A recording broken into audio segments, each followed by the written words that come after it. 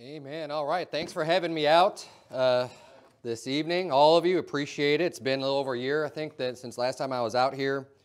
And amen. This church has been growing. Praise the Lord. This is awesome. I was asking if you still meet in the same place. I remember parking last time. I should have given myself a little bit more time to get here.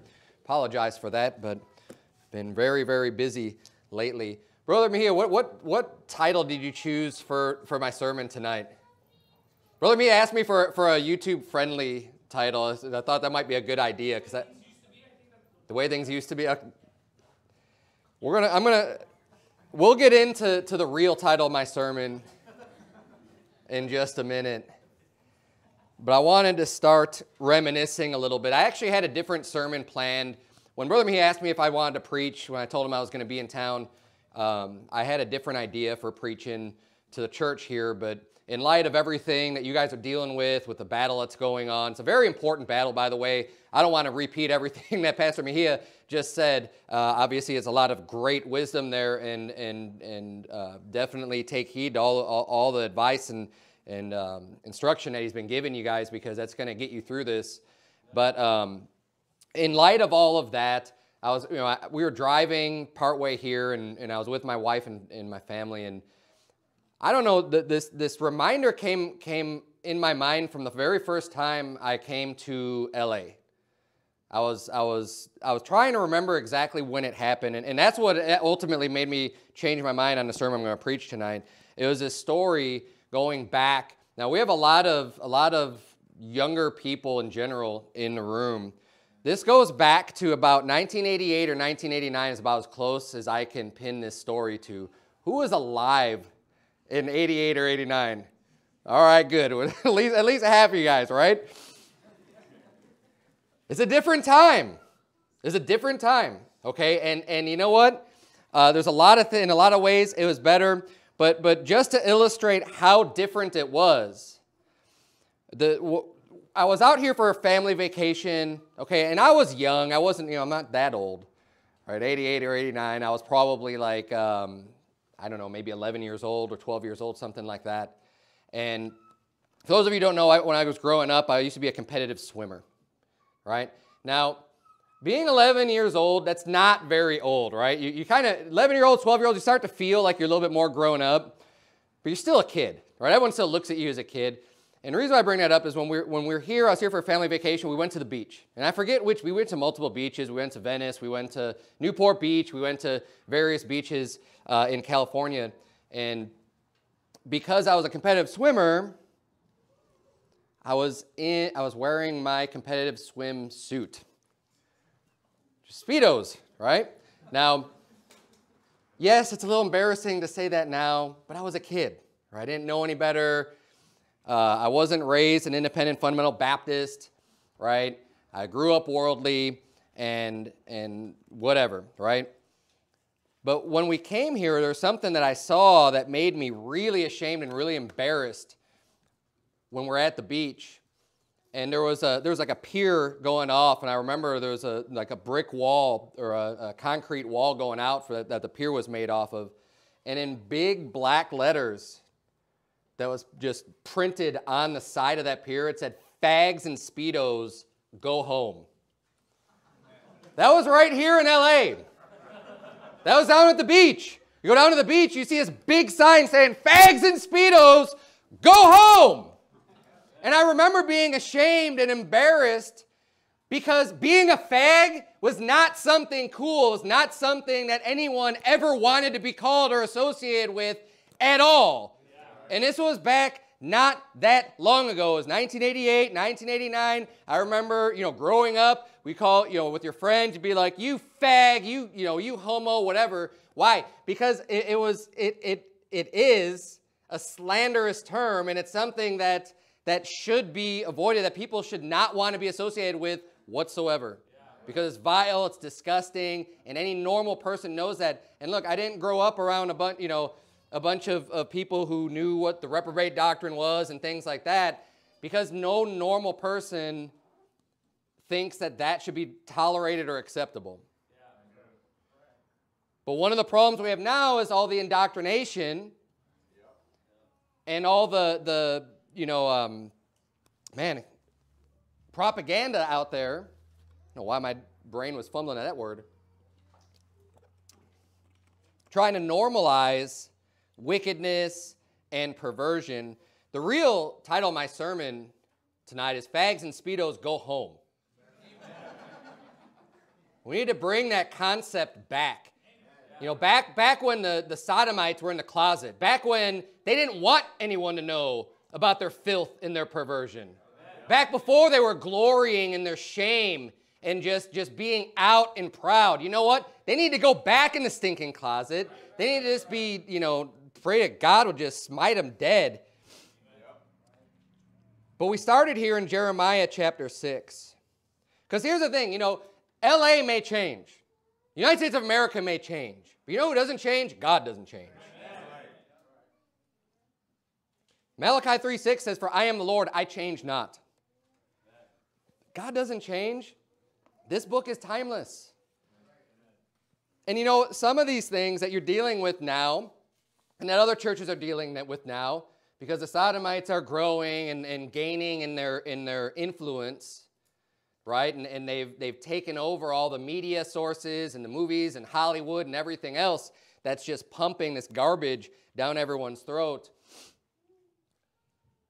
This is new for us, but this isn't new in the world.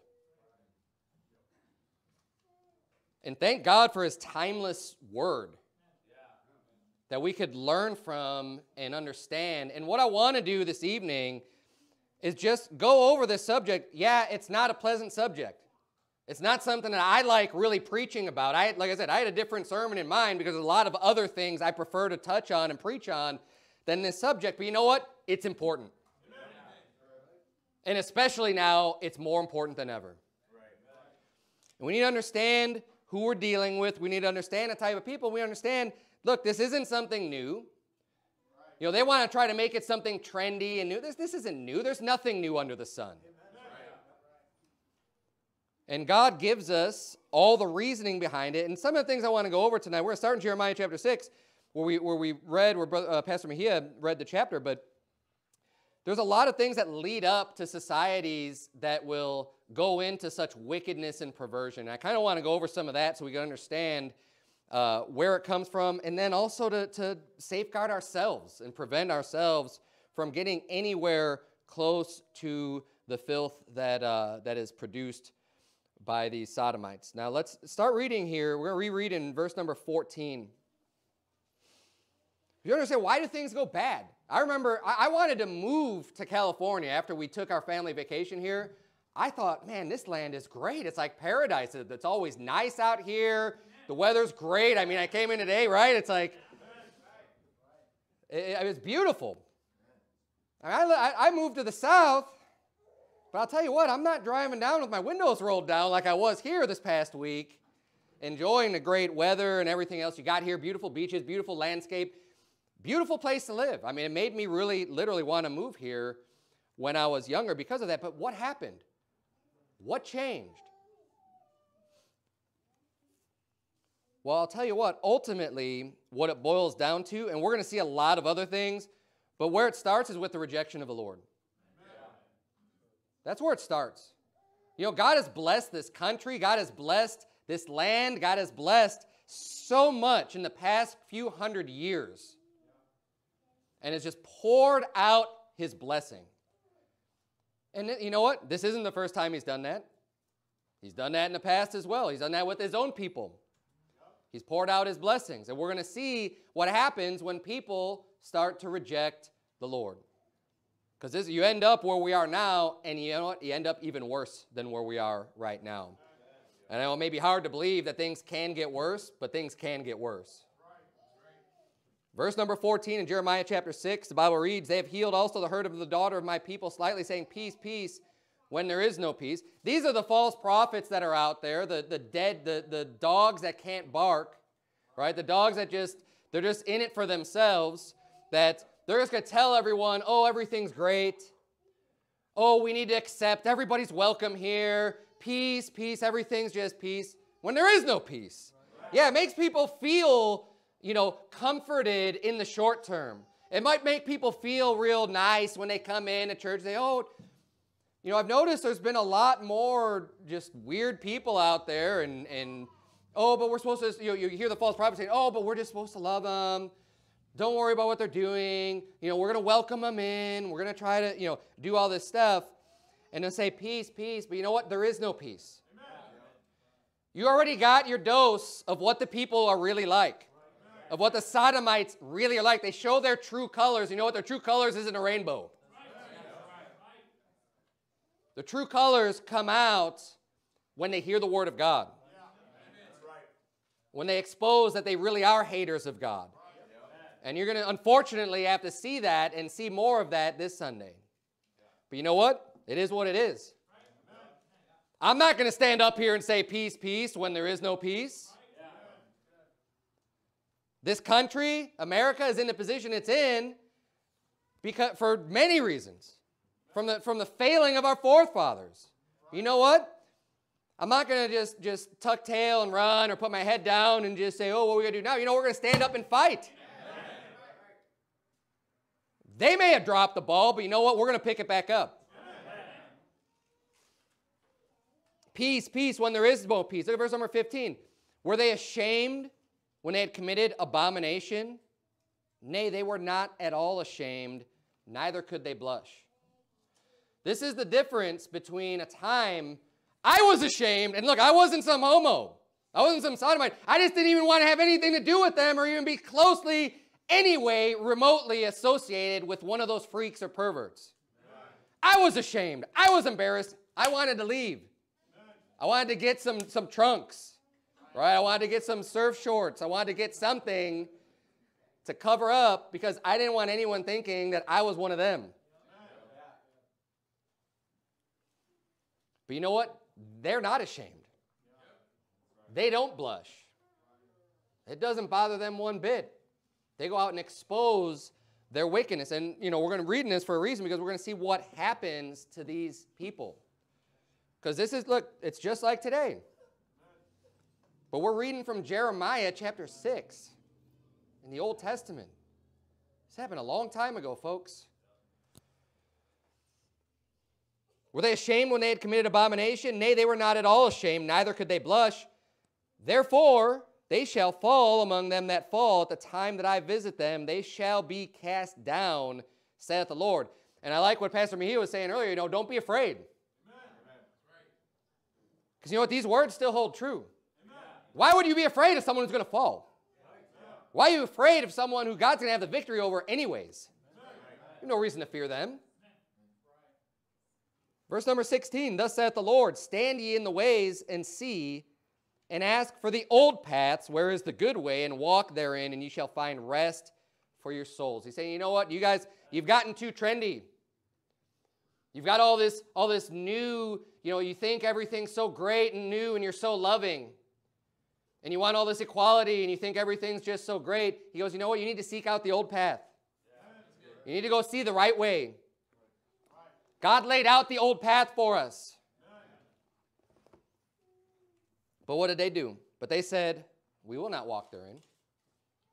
They will have nothing to do with that. Verse number 17. Also I set watchmen over you, saying, hearken to the sound of the trumpet. But they said, we will not hearken. Therefore hear, ye nations, and know, O congregation, what is among them. Hear, O earth, behold, I will bring evil upon this people, even the fruit of their thoughts, because they have not hearkened unto my words, nor to my law, but rejected it. And it's that rejection of God, it's a rejection of his law, it's a rejection of the Lord when he sends people. He sends the watchman. He sends the preacher. He sends people, but when the people just reject, God rejects. Amen. And we see what happens. That's the end of this when we close out the chapter. Let's keep reading here. Verse number 20, the Bible reads, to what purpose cometh there to me incense from Sheba, and the sweet cane from a far country? Your burnt offerings are not acceptable, nor your sacrifices sweet unto me. This people is still religious. They're not just a bunch of atheists. They're still pretending to worship the Lord, but they've rejected all his commandments.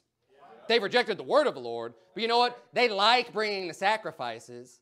They like bringing things in. They like trying to have this form of godliness, but denying the power thereof. The Bible reads here in verse number 21, "Therefore thus saith the Lord, Behold, I will lay stumbling blocks before this people, and the fathers and the sons together shall fall upon them. The neighbor and his friend shall perish. Thus saith the Lord, Behold, a people cometh from the north country, and a great nation shall be raised from the sides of the earth. They shall lay hold on bow and spear. They are cruel and have no mercy. Their voice roareth like the sea, and they ride upon horses set in array as men for war against thee, O daughter of Zion." And look, he's preaching against his own people, because this is what happened to the children of Israel. They started going down into these depths of wickedness, and to the point to where God was even saying, you know what? You're not even as bad as Sodom was. Or I mean, you're worse than Sodom was. They had gone way off the deep end, and you know what he decided to do? He decided to bring judgment and punishment. Look, people need to be aware that this is the outcome. God's not going to just let you, God's not mocked. God's not just going to let you get away with it. God's not going to let this world just get away with all the wickedness and perversion and filth and sin. That's why, part of our job is to try to stay that off. Try to wake people up. Hey, look, this is what's going to happen. You want to be so friendly and so loving, you're more loving than God. Peace, peace, when there is no peace. Look, we need to be warned. People need to be warned. Verse 24, "We have heard the fame thereof. Our hands wax feeble, anguish hath taken hold of us, and pain is of a woman in travail. Go not forth into the field, nor walk by the way, for the sword of the enemy and fear is on every side. O daughter of my people, gird thee with sackcloth, and wallow thyself in ashes. Make thee mourning as for an only son, most bitter lamentation, for the spoiler shall suddenly come upon us. I have set thee for a tower and a fortress among my people, that thou mayest know and try their way. They are all grievous revolters, walking with slanders. They are brass and iron, they're all corrupters." I think you guys have noticed that a little bit recently too, right? The grievous revolters walking with slanders.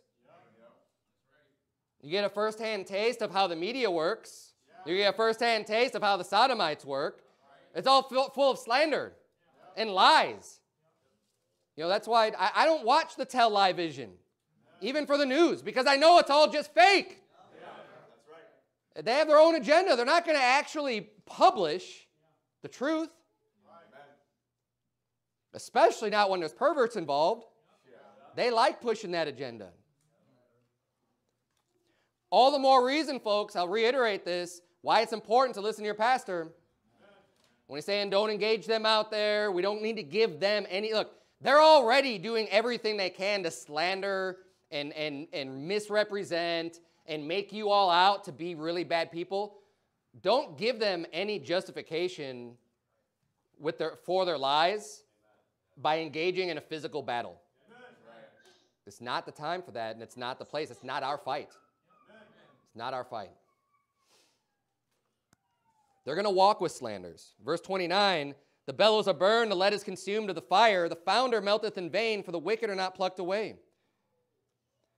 This is talking about a founder, someone who's making metal, right, and purifying it, and he's saying he's melting that metal in vain. Because the wicked are not plucked away, meaning that dross and the impurities are just, they're not coming out. And he's saying it's just in vain because he's not removing the impurities. And then he likens this, verse 30, "Reprobate silver shall men call them, because the Lord hath rejected them." See, we read earlier how they were rejecting the Lord. They didn't want to follow his ways. They didn't want to have anything to do with them. And then how does the chapter end? Well, God's calling them reprobate because he's rejected them. He said, oh, you want to reject me? You want to reject my ways? After I've held out my hand, after I've preached, I've sent people to warn you, I've told you the right ways, I've instructed you, and you would not, you refused. Just like Proverbs 1 says, you know what? Now when your fear comes, I'm going to mock. I'm going to laugh at your calamity.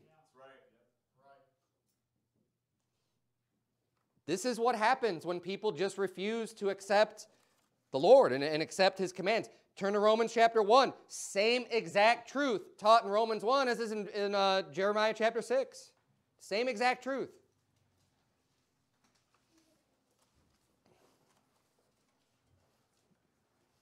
Why do things start turning south? And they start turning south so fast? Because of people rejecting the Lord.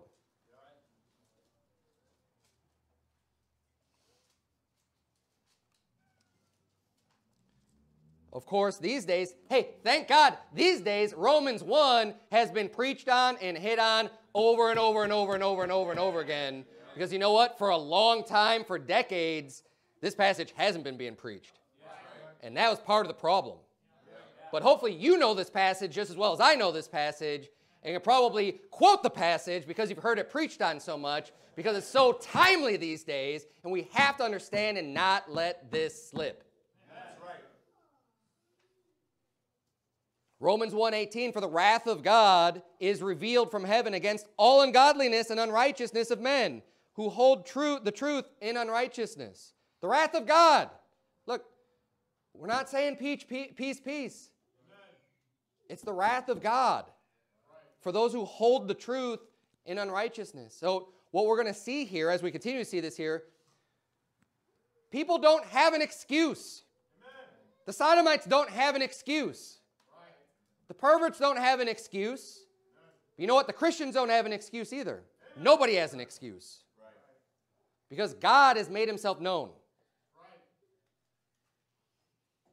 Verse 19, because that which may be known of God is manifest in them, for God hath showed it unto them.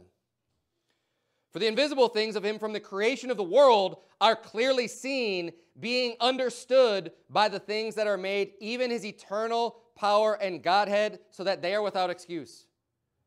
Nobody in this world has an excuse. God has made things easy enough for us to understand about him and who he is, all the way going back to the creation of the world.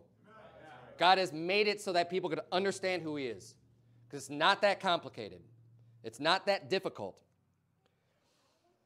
And he's also given us his word. He's given us his messengers. He's given us so much to know about him that there is no excuse. Verse 21 here says, because that when they knew God, they glorified him not as God, neither were thankful, but became vain in their imaginations, and their foolish heart was darkened. See, this is where it starts. It's the rejection of God. They knew it. They heard it. They knew it. But they reject it. They don't like it. I don't like the God of the Bible. I don't like that. Well, you could go ahead and profess yourself to be wise, like they did. Verse 22, professing themselves to be wise, they became fools and changed the glory of the uncorruptible God into an image made like the corruptible man and the birds and four-footed beasts and creeping things. See, they didn't become atheists. They just don't like the Lord. They're still religious, just like we saw in Jeremiah chapter 6. They still offered their sacrifices. They still like going to church. They still like that kind of stuff. But not when it's the God of the Bible. Not when it's the Lord. They don't like his commandments. So they want to change God. They want to make a God after themselves. But look at what it says in verse 24. Wherefore, which means for this reason, God also gave them up to uncleanness through the lusts of their own hearts, to dishonor their own bodies between themselves, who changed the truth of God into a lie, and worshiped and served the creature more than the Creator, who is blessed forever. Amen. For this cause God gave them up unto vile affections. For this cause. For what cause? Because they rejected God. Because they knew God, but they glorified him not as God. And look, there's a difference here. There's a difference. There's a big difference between your average unsaved Joe out there and the person who knew God. And they're preached the gospel and they understand, I know who God is. Someone's taught me, but you know what? I don't want to have anything to do with that. I'm rejecting that. That is not your average unsaved person. I remember being unsaved. You probably do too. When I was unsaved, I believed there was a God. I didn't really know much about him. I wanted to find out at one point. At some point, I didn't even care. I wasn't really that interested in it. But I never had anyone explain how to be saved. I've never had that happen until after I got saved, or until right before I got saved, I should say. But for years and years and years, just living life, not really knowing, not really having any type of knowledge of who God really was. Picked up a little bit here and there from the Bible, growing up in a Christian home, but not to know what salvation was. There's a big difference between knowing and rejecting and just not knowing at all. Like the Apostle Paul, who persecuted the church, but he did it ignorantly in unbelief. Because he didn't understand the gospel. He didn't even get it and grasp it to be able to fully reject it. He was ignorant. Didn't know. That's all ignorant means. You don't know. These are children of the devil. Because just like you are born again when you accept that gospel, you hear, you receive, you're born again. When these people are rejected of God, that's when it's a different kind of born again. It's born unto death. Become a child of the devil. And just as much as the believer has eternal life abiding on them, they've got eternal death abiding on them. And we can't be unborn from being saved. They can't be unborn from being children of the devil. That's a hard truth. But it's the truth.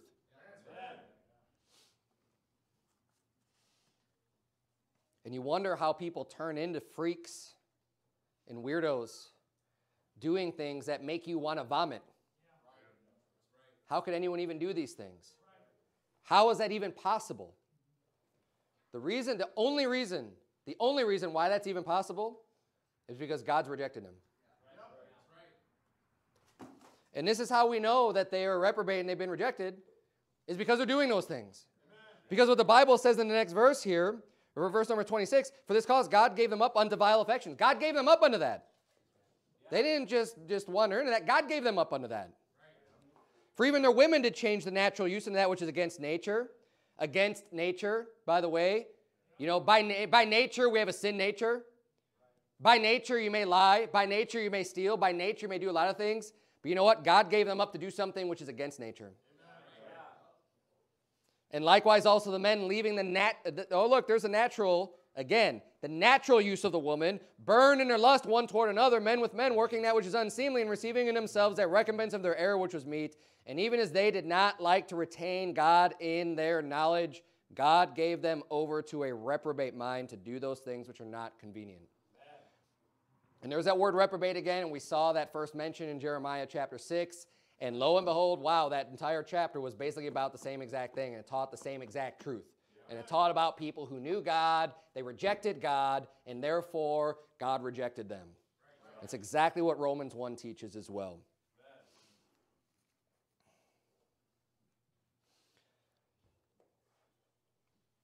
Turn, if you would, to Proverbs chapter 30.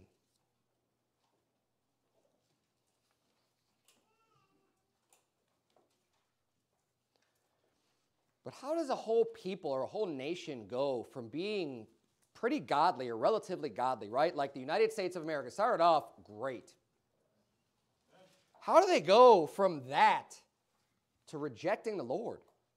How about the children of Israel? Right after Moses led them out, and they had all this great victory, and they saw these great events, and God was blessing them and giving them that land that flowed with milk and honey, and really just allowed them to prosper. How does that happen, especially when God is blessing? Right? When things are continuing to improve and get better and you're just experiencing more and more blessing, how could anybody, especially a nation that has already believed in the Lord, now all of a sudden just turn their back and reject God? And this is kind of the meat of the sermon I really want to get into, because this is really important. This kind of helps explain how things can get down that bad path. Proverbs 30, a lot of wisdom right here. Look at verse number 7. The Bible reads, 2 things have I required of thee. Deny me them not before I die. Remove far from me vanity and lies. Give me neither poverty nor riches. Feed me with food convenient for me. lest I be full and deny thee and say, who is the Lord? Or lest I be poor and steal and take the name of my God in vain. And that first part of verse number 9, where he's warning and asking God that he doesn't become too rich and just have too much blessing, because he's worried about just being so full that he becomes real proud and lifted up and just says, well, who is the Lord? Yep. Who is God anyways? And unfortunately, this is one of those things that happens when people receive a lot of blessings. They start to think of themselves a lot higher than they ought to think. Right. And this will lead you down that proud path of destruction. Turn, if you would, to Leviticus chapter 20.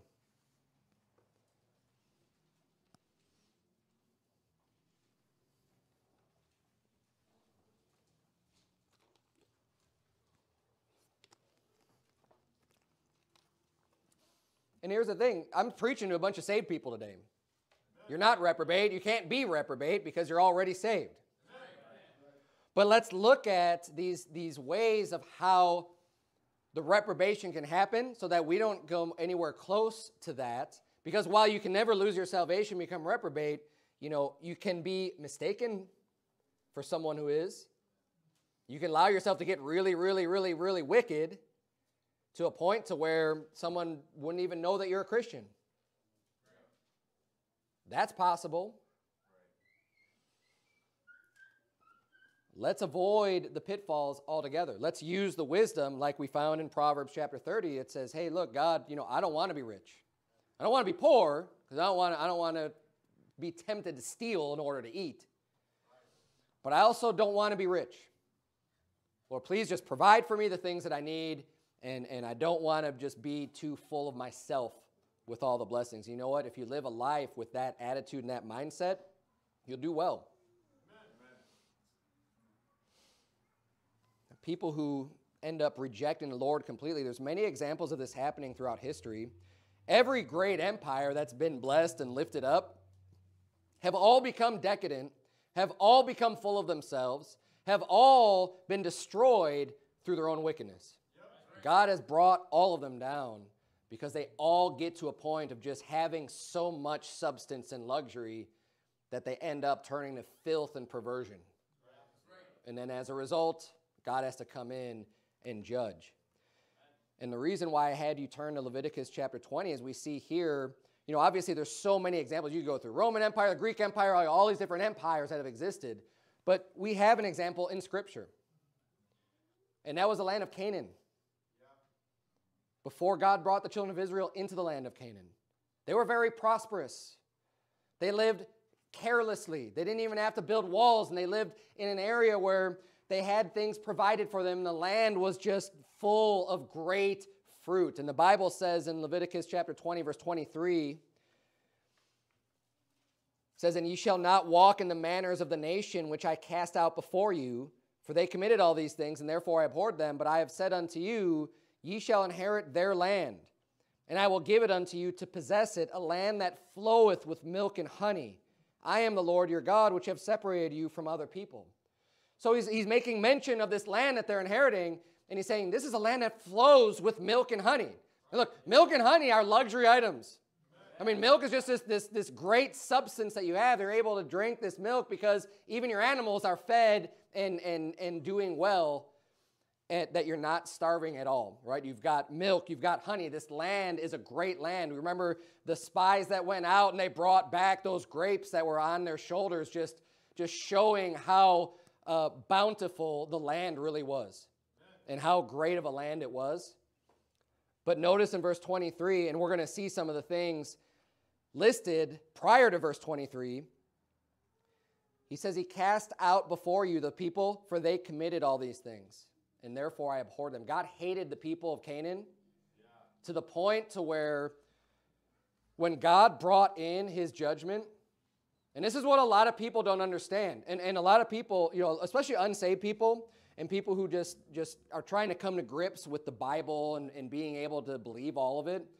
And this is why these teachings need to be taught more and more and more so that people don't have these questions and not even understanding how this could happen.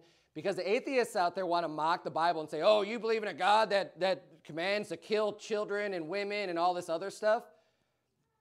But what that shows you, that's not every single war that God's saying to just wipe everybody and everything out. That's not every war. It's actually a specific group of people that God said to do that to because it was his judgment coming down upon that wicked nation. And it was the land of the Canaanites.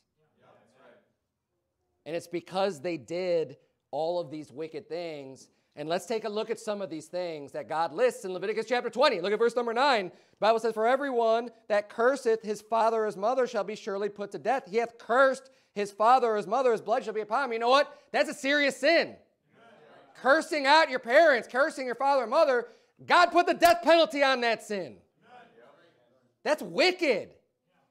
That's what turns out a generation has no respect, that just thinks they can just do whatever they want, and they're not listening to the generation before them that has wisdom and trying to guide them in the right way in the old path, but they're willing to curse out their parents. God says that's wicked and wrong. And not just wicked and wrong, but deserving of the death penalty. But that's mild. Let's keep going on here. Verse number 10. And the man that committeth adultery with another man's wife, even he that committeth adultery with his neighbor's wife, the adulterer and the adulteress shall be surely put to death. These days, no one bats an eye at it. Well, verse number 9 and verse number 10, these days are probably totally acceptable pretty much with the whole world. I wonder where we're headed. Verse number 11, and the man that lieth with his father's wife hath uncovered his father's nakedness, both of them shall surely be put to death, their blood shall be upon them. And if a man lie with his daughter-in-law, both of them shall surely be put to death. They have wrought confusion, their blood shall be upon them. Now, I'm not one, I don't, just go watching TV or anything like that, but I would bet at this point, and maybe someone can confirm this or deny, I don't know, that people are probably making TV shows about this type of stuff now. This is like the state of your modern sitcom or whatever, because I know the progression that has been going on when I was watching TV shows. Starting in the days when you can have fags and Speedos go home written on a wall and no one cared and no one tried to scrub it off and it wasn't a big deal. And in fact, it was probably much appreciated by the beachgoers. Man, would to God we could have that again. I would love to go to that beach. We don't have to worry about seeing any freaks out there. But again, I mean, if these things were to happen, a lot of people would probably be like, oh man, that's weird, or maybe you shouldn't do that. But God's putting a death penalty on all these sins. This is a big deal. And the people that did these things, God said, you know what, I hated them. Because they did all this stuff. Let's keep reading, verse number 13. If a man also lie with mankind as he lieth with a woman, both of them have committed an abomination, they shall surely be put to death, their blood shall be upon them. It's not what our country's teaching these days. In fact, it's the exact opposite. Verse 14, if a man take a wife and her mother, it is wickedness. They should be burnt with fire, both he and they, that there be no wickedness among you. And if a man lie with a beast, he shall surely be put to death, and ye shall slay the beast. This is where we're headed next. I mean, we're already checking the boxes off of pretty much all the rest of this stuff.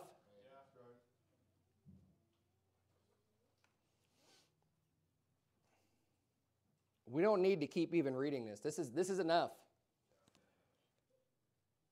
When you get to this point, God wants to wipe you out and destroy you and completely start over because you've gone past salvation as a nation.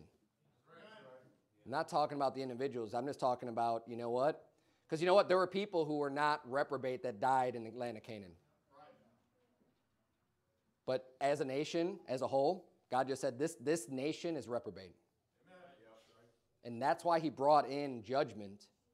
Because when people get that wicked, in a sense, it's going to be better for those kids to not have been brought up in all that and become reprobate themselves.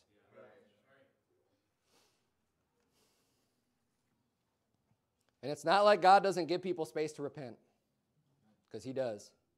And we know that God is long-suffering and merciful. But when people push it too far and the rejection's just too much, God just says, you know what? I hate this people. Amen. This is where the United States is heading. That's right. If not already is at. I'm not going to stand up here tonight and say peace, peace, because there is no peace. Amen.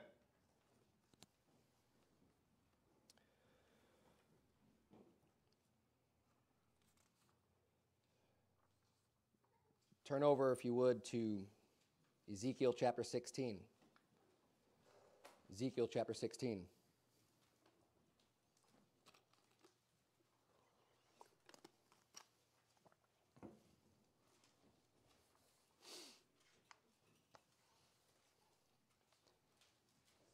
So we've seen when people get a lot of riches, they have a tendency to forget who God is and not want to have anything to do with God.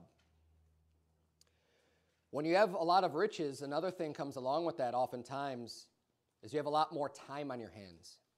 And you can end up becoming more idle and not having things to do. And I'll tell you what, we're going to see here in Ezekiel chapter 16 that idleness is also a major cause of people rejecting the Lord. Look at verse number 49, the Bible reads, "Behold, this was the iniquity of thy sister Sodom.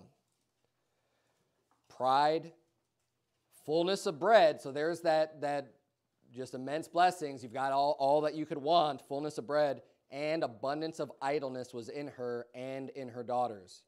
Neither did she strengthen the hand of the poor and needy." So Sodom, one, they were full of pride. They thought they only cared about themselves. They thought higher of themselves than everyone else. They had fullness of bread. They were rich, right? They had the well-watered plain. That's what Lot was looking towards, right? Oh, the prosperity of Sodom.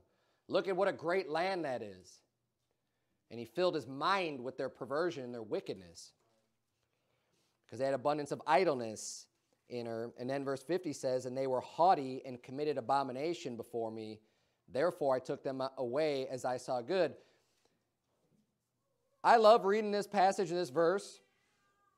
We need it because there's people out here who want to turn to Ezekiel 16:49 and say, "Oh, well, see, God didn't even care about the sodomy in Sodom," right? Where the whole term even comes from. Like, well, that wasn't even the big deal anyways. They were just proud and idle, and like that was it. No, that's what led to what they did. But if you read the next verse, because they say, look, see, that was the iniquity of Sodom.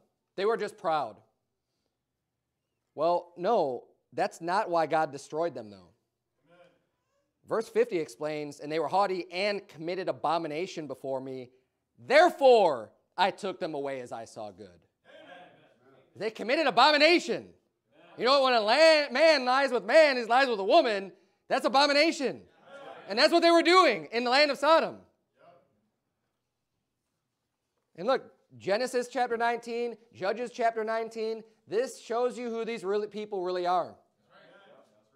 And it's no surprise that they want to gather around the house of God and the next thing they're going to be doing is calling out for one of you guys, right? "Bring out Pastor Mejia that we may know him," right? That's how they are. That's how they act. And if the more they can become accepted, that's going to be a real threat. I mean, that's a reality. We need to not let it get to that point. Amen. We need to wake people up with the truth, with the Word of God, and help people understand what they're really about.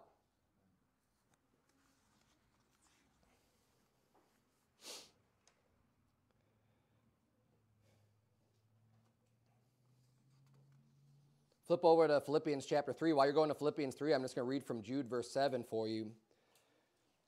Jude 7 reads, "Even as Sodom and Gomorrah and the cities about them in like manner, giving themselves over to fornication and going after strange flesh, are set forth for an example, suffering the vengeance of eternal fire." Having a lot of prosperity allows you to get lifted up and proud. Having a lot of prosperity also will buy you a lot of time so you can end up being idle. Having a lot of empty time and idleness can lead you into these sins, and not just into sins, but to where you're giving yourself over to those sins. That's what Sodom did. The Bible says they gave themselves over to fornication. And when that's not enough, because just like with all sin, if you continue down whatever sinful path you're on, it's going to end up not giving you the same satisfaction that that sin was going to give you until you go deeper and farther and more and more and more. And it's a deadly cycle that's going to lead you. And again, it could be any sin. Okay, whatever your sin is, if you just enjoy it and want to just engulf yourself in that sin and give yourself over to that sin, it's going to get worse and worse and worse. And especially with these, with these sexual sins, you've got these sodomites were giving themselves over. It started with the fornication to the point to where that wasn't enough. Then they have to start going after strange flesh. And it just became perverted. But they had a bunch of free time and a bunch of wealth. So what else are they going to do?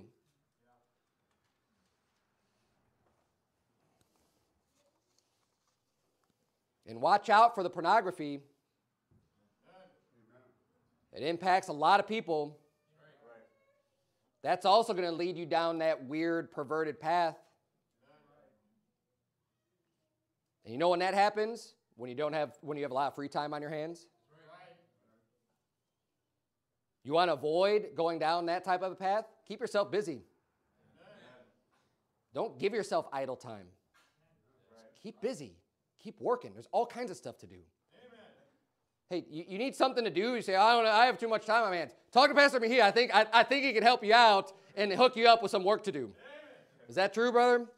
You got some work for people that just don't seem to know what to do with all the time they have? Seriously, though, you don't want to have an abundance of idleness. You don't want to allow yourself to get lifted up because God's blessed you. Keep yourself humble and don't give yourselves over to any sin. Philippians 3, verse 17, the Bible reads, Brethren, be followers together of me, and mark them which walk, so as you have us for an ensample.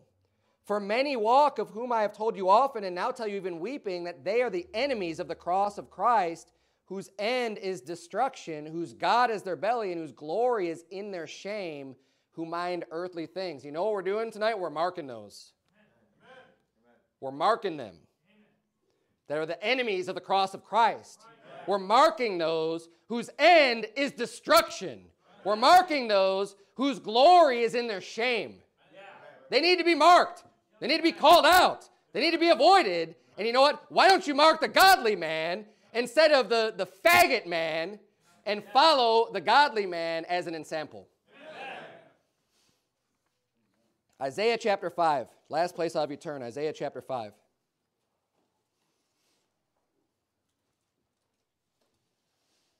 There's always going to be people that reject the Lord. There always has been. Their numbers swell and shrink depending on the state of the spirituality of the country in which they reside. There were some great times during the time of the days of Israel when you had those great kings like Jehoshaphat that would go and drive the Sodomites out of the land. Back when they would enforce God's law, when it was illegal. Hey, there were some great times in this country too. I mean, you realize that sodomy was against the law in every state of this nation from its founding. And going back to the colonies, they even had the death penalty on it in many places. That's why God blessed us. That's why God blessed this country, because they were using biblical laws as their laws.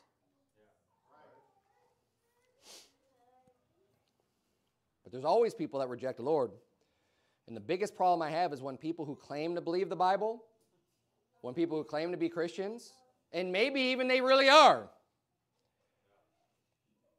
when they claim to believe all the scriptures that we just looked at tonight, because it's found in the same Bible that they say they believe.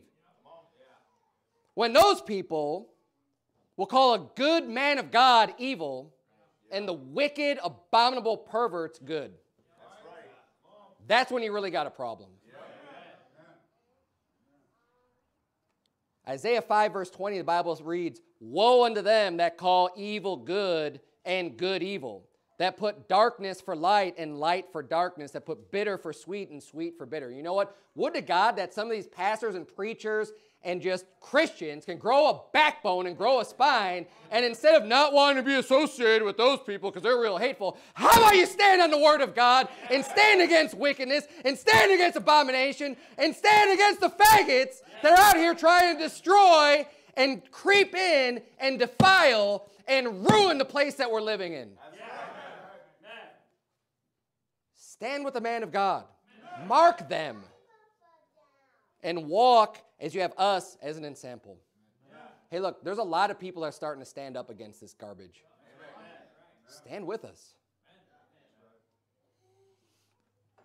It's easier for them to put a spotlight and showcase one church, one preacher, right? And try to say, oh, wow, look at this person. You know what? The more there are, it's a lot harder for them to use their slander to make it sound like or look like, oh, this is just this real small, weird, extreme sect. Every Christian should be an extremist in the world's eyes. Because you should believe every word of God to be true. And stand on every word of God. Woe unto them that call evil good and good evil. Verse 21, woe unto them that are wise in their own eyes and prudent in their own sight. And this isn't in the scripture, but I'd say woe unto them that think they're more loving than God. Seriously. I don't know where these people get off when you can see God's judgment on things and you think that you're holier than God. Look, if God's going to reject someone, I'm not going to think I'm more loving because if I'm accepting the person that God rejects. Verse 22, woe unto them that are mighty to drink wine and men of strength to mingle strong drink, which justify the wicked for reward and take away the righteousness of the righteous from him. Therefore, as the fire devoureth the stubble and the flame consumeth the chaff, so their root shall be as rottenness, and their blossom shall go up as dust, because they have cast away the law of the Lord of hosts and despised the word of the Holy One of Israel. Therefore, it is the anger of the Lord kindled against this people, and he hath stretched forth his hand against them, and hath smitten them. Look at that. Reread that. Verse 25. Therefore is the anger of the Lord kindled against his people. Against his people. Why? Because they've cast away the law of the Lord of hosts. Why? Because they've called evil good and good evil. Don't be cast away with the trash. Stand with God. And the hills did tremble, and their carcasses were torn in the midst of the streets. For all this, his anger is not turned away, but his hand is stretched out still. Hey, when God decides to bring judgment down, it's going to be real. And you're going to know it's a judgment of God. Serious times we're living in. And you know what? I don't want to end on a down note. We need to be sober. We need to be aware, right? You can't just treat it lightly. I'm not going to say peace when there is no peace. But you know what? There's a lot of reason to hope, and there's no reason to fear. And I started talking about how things used to be, right? That wasn't that long ago. Let's bring it back. Let's bring back a culture that drives away the wicked and the perverts and the freaks. And you know the only way that's going to happen is by preaching from the housetops.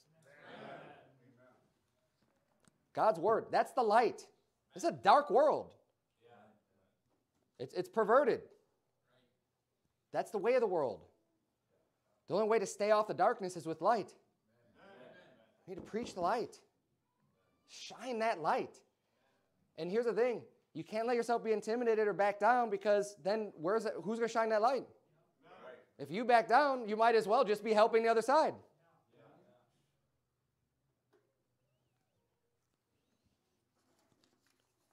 And don't let them, whether in the short term they've got the upper hand or not, the only way they can have the upper hand is in the world's eyes. You're not supposed to be looking with world's eyes. We know who wins. And it's not the fake love of sodomy. It's the love of God. God's going to win. And we know what side we're on. Let's be on his side. How about that? Let's be on God's side tonight. Let's make the decision. You know what? I'm going to be on God's side. Make a decision. I'm going to be here on Sunday. And I don't care who's out there. I don't care what they're saying. I don't care what type of filth they're promoting. I don't care what they might even try to do to me. I'm going to be on God's side. And you don't back down, they're going to back down. Resist the devil and he'll flee from you. Hey, equip yourself with the armor of God. And you know what the Bible says? Just having done all to stand. You don't need to go out there waging war with some reprobate. Let God burn them quickly. That's the motto, right? That should be plastered on the wall. Right? Along with fags and Speedos, go home. Let's bow our heads, have a word of prayer. Dear Heavenly Father, Lord, we thank you so much for this church. God, I thank you for the opportunity to preach here tonight. Lord, I pray that something in your word here would sink down into the hearts and minds of the people here, Lord. I pray that you please encourage them, edify them, Lord. Strengthen them during this time and continue to build this church. Lord, send the workers here. Bring them here to evangelize and to preach the gospel and to spread that glorious light. Dear Lord, we love you. We love your word, and we're here to serve you. God, I pray that you please use us to the best of our own each abilities as you've given us of your gifts, dear Lord, and I pray that you would please just keep everybody safe. I pray that you please watch over your people, protect us, dear Lord, from the evil that the enemy would like to do, and that you would just watch over, lead, guide, Lord, and help give everyone here the spirit of boldness. It's in Jesus' name we pray. Amen.